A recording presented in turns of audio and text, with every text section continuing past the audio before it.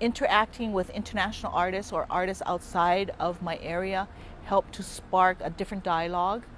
And we sometimes feel isolated in Hawaii, that we are just having this conversation by ourselves. But actually the world is having the conversation, especially in the indigenous communities. And so it's nice to be able to have the dialogue with other people and realize that you're on the same path. You know, so I do gatherings or interactions with a lot of indigenous people.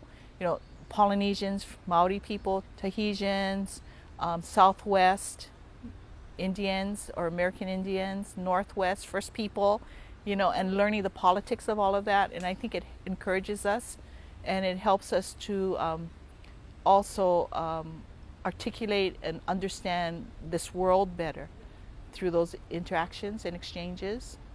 You know, so I encourage that for my students. I think I take my students at the university traveling to these gatherings a lot, and I believe that the learning environment is big time for them. That whole experience they cannot get in a classroom.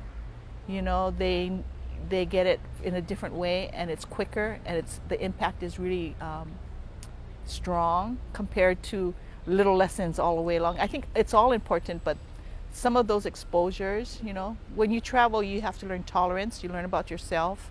You learn about other cultures. You know, you understand other cultures. Then you can contrast your culture and appreciate your culture and your place better. You know, your sense of place better.